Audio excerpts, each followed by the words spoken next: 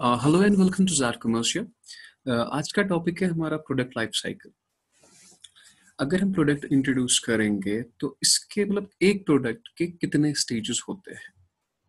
So if you talk about the product life cycle, एक product के 4 stage होते हैं। पहला होता है introduction stage, second one is growth stage, third one is maturity stage and the fourth one is decline stage. तो ये सारे स्टेजेस होते क्या है प्रोडक्ट के। सबसे पहले हमें अपना प्रोडक्ट इंट्रोड्यूस करना है, that's what you called introduction stage. जब हम मार्केट में अपना प्रोडक्ट डालते हैं तो उसे कहते हैं इंट्रोडक्शन स्टेज। और इस स्टेज में क्या होता है कि हमें यहाँ पे ह्यूज एडवर्टीजमेंट कॉस्ट लगता है, क्योंकि हमें अवेयर करना होता है लोगों को अबाउट द प्रोडक्ट कि ये हमारा ब्रांड है, आपको आप देखिए इसके features. And after that when you talk of introduction, तो उसके बाद अब लोगों को पता चलती है कि प्रोडक्ट है क्या। So then there comes growth stage. Sir growth stage क्या होता है? ग्रोथ स्टेज मीन्स लोगों को पता होती है अब प्रॉफिट आपका इंक्रीज होता है। जो ही प्रॉफिट आपका इंक्रीज होता है तो कंपिटिटर्स आते हैं मार्केट में, क्योंकि वो देखते हैं कि नहीं इस फील्ड में प्रॉफिट है तो हम भी जाएंगे। And there after their comes maturity stage. Maturity stage वो होता है यहाँ पे आप हर एक को पता होती है आपके प्रोडक्ट के बारे में। No need to go for further advertisement. आपको कोई एडवर्टीजमेंट कॉस्ट करने की जरूरत नहीं है। अगर आप करोगे भी वो टोटल जाया होगा, क्योंकि लोगों को पता होती है आपके प्रोडक्ट के बारे में। That is maturity stage. यहाँ पर भी सेल बढ़ती है but at a decline rate. At a decline rate means कि प्रोडक्ट अब लोग नया लोग चाहते हैं कि कुछ नया हो।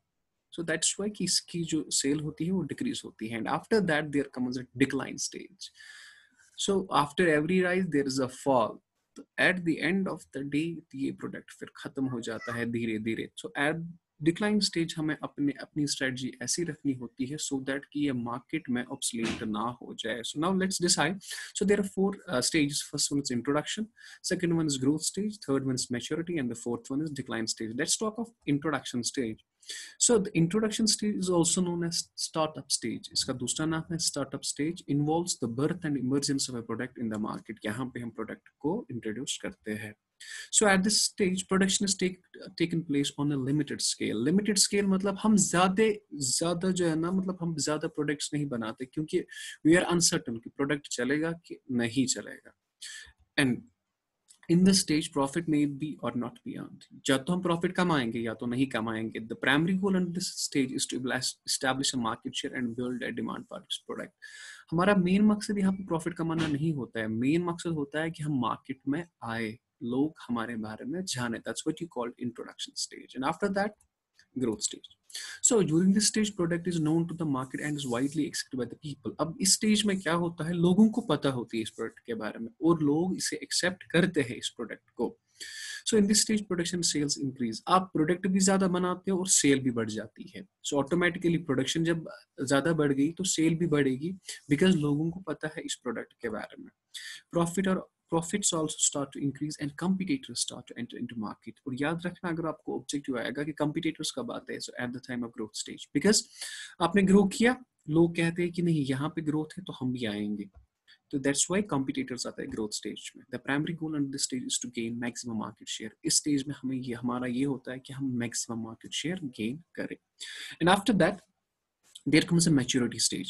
So it is the most profitable stage. यहाँ पे आप सबसे ज़्यादा profit कमाते हो। Under this stage, customers are already aware about the product and no need for further advertisement. Customers को पता होती है आपने advertisement के लिए नहीं जाना। अगर आपको advertisement के लिए नहीं जाना, it means आपका cost बचा means profit बढ़ गया। At this stage sales increase but at a declining rate. ये याद रखना, सेल बढ़ जाती है but at a declining rate, मतलब रेट कम हो जाती है। The primary goal under this stage is to maintain the market share. अगर आपका 60% मार्केट है तो आपको ये गोल होता है कि ये 50 ना हो जाए, इसको मेंटेन करना। आप आगे नहीं जा सकते बिकॉज रेस्ट 40 ये वो होगा कंपटीटर्स का। आप चाहते हो कि नहीं, जो हमारा मार्केट शेयर है वो हम मेंटेन करें, मतलब जितने हमारे कस्टमर्स हैं वो हमारे से भागे ना। तो that's what you call maturity stage. यहाँ पे इस मेन मकसद क्या होता है, आपने मेंटेन करना है market share. At the end of the day there comes a decline stage. So eventually the market for a product will start to shrink and this is what's known as decline. stage. So at the end of the day क्या होता है फिर market of a product shrinks, and this is what you know, that's what you call decline stage. क्योंकि हर एक product का याद रखें कितने प्रोडक्ट चाहे क्यों ना हो, सो इन्हें ये 4 स्टेजेस होते हैं. तो लोगों का टेस्ट चेंज होता है, लोगों की प्रेफरेंस चेंज होती है. जब हम छोटे थे तो मतलब हम जाते थे टॉफीज के लिए, but time has a turn now. Now हम टॉफीज के लिए नहीं जाते, हमारा टेस्ट चेंज हो गया. हम कुछ दूसरा मतलब some other things, like you say chocolates.